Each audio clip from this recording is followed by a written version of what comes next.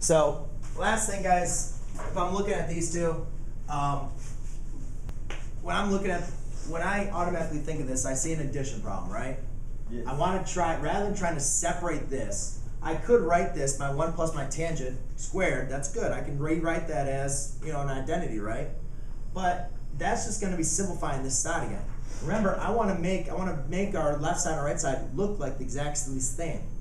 So if I have an addition problem, I want to go and see what can I do to kind of combine these two terms. Well, again, if I put this over 1, to add these together, you're going to have to get them with the same denominator, which would be tangent of b over tangent of b. Or beta. So I have 1 over tangent beta plus tangent squared of beta over tangent beta. You guys see that? Then this one, you can easily combine them. They have the same like terms. And then the top. So you have 1 plus tangent squared beta all over tangent beta, which equals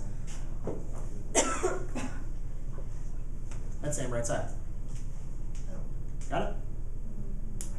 Good. Just need to make sure you add on your left side to get to right.